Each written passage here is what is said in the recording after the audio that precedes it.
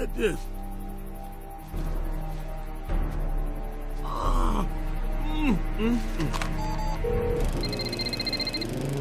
Nigga, what you want? I want you over my house cutting my grass like you supposed to be. Well, too bad for you, cause I just took another job. And even though they don't pay hardly nothing, working for white folks look way better on my resume. Damn it, this is the 4th week in a row you cancel on me.